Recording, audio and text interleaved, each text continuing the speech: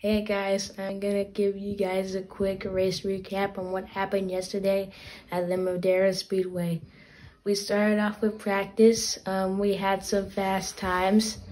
In qualifying, we had some even better times than we did in practice. And then in the race, it was extremely hot. And also, we've got a strong P10 finish, and I was really happy with the car, with how the car was going. I want to thank KKR for setting up the car so that way I could push it harder during the race. My fastest lap times were between lap 60 to lap 70, and I want to thank Body Mechanics X for getting me in shape. Next race, I plan on driving the car more aggressive, and what I mean by this is that I'm gonna drive it into the corner, attack the corner harder, and coming out of the corner harder.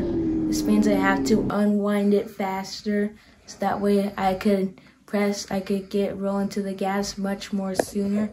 I want to thank Kyle Color Racing, Derek Thorne, Rochelle Cheesecakes, Biomechanics X, Bitwise Industries, Kent Crane Inspection Agency, Casher Valley Tire Pros, and Adams Auto Works. So I can't wait for the next one, and thank you guys for your support.